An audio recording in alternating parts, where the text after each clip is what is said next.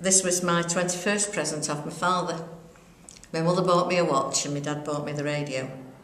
And it's been a good one, but at the moment it's a bit dicey.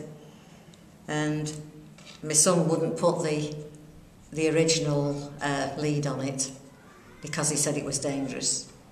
And then when he came to do the other one, you know, the plug that they put in, it wanted soldering, and he didn't bring his soldering iron, so we don't know whether it works or not. It did work the last time I used it, but that's going back years. Yeah. So what year did you get the radio in then? About 1955. So it's not quite as old as me, but it's old enough. But I've never got rid of it, even though it might not work now, but, because it was the 21st.